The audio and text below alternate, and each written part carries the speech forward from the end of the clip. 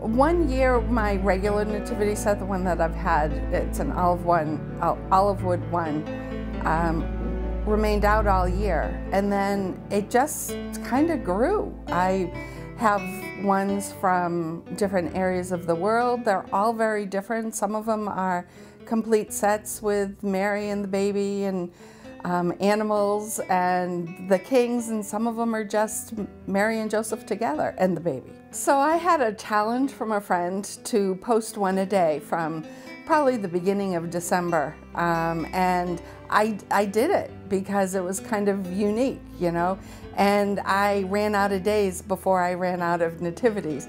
You know, most people have a collection and it's just their own.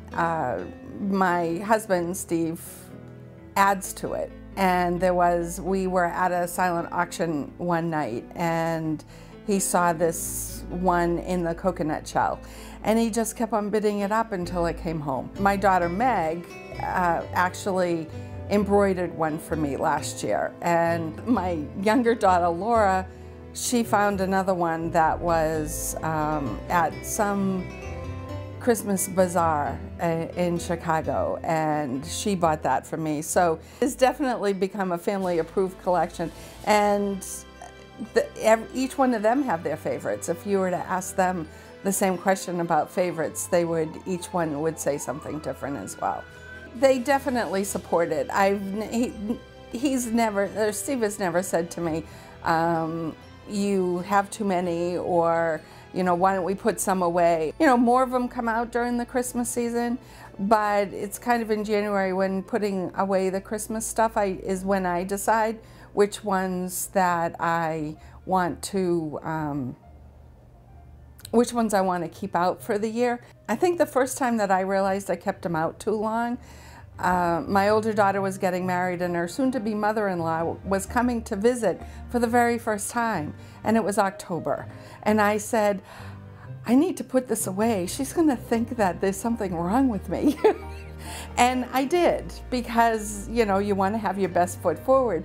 But since that point, I've not put it away. You know, I've decided, you know what, it is who I am. And it just, having them around just keeps me focused on a daily basis on the true meaning of Christmas, which should be all year round. My olive wood one is a favorite. It was the first one. Steve's parents gave it to us and then added a couple of other features like a herd of sheep.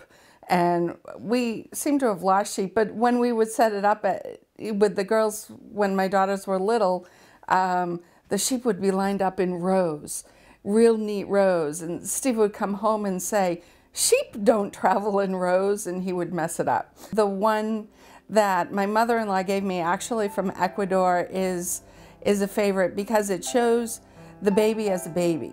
And he's curled up and, you know, his feet are tucked under him, and it's not, you know, and the blanket's half falling off, so it kind of shows the humanity of him. And then I don't know, I like my willow tree one, and every year I'm looking for new pieces to add to that one. So I don't know, it's hard to pick a favorite. When you say a nativity set, you have pieces and they're all separate.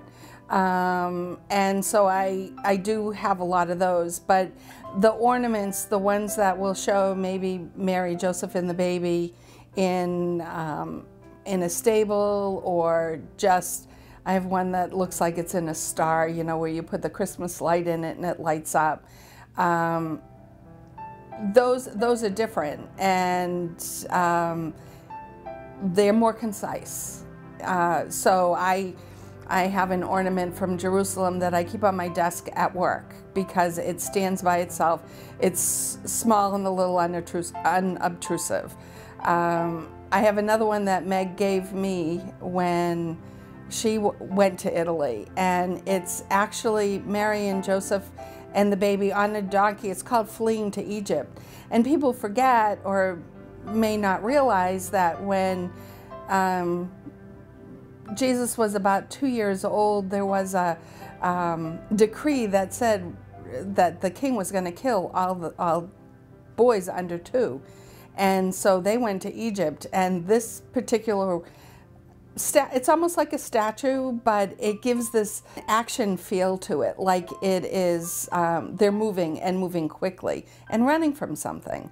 My one from Colombia, I think, was one that had been given to my mother-in-law a long time ago, and she gifted that to me. I have one that was Steve's grandmother's that when they were breaking up her household, my mother-in-law picked out specifically for me. So I think my mother-in-law is a strong encourager of my little collection.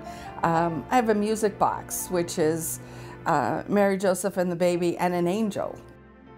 Given everything that's been in the news lately, it's hard to see God.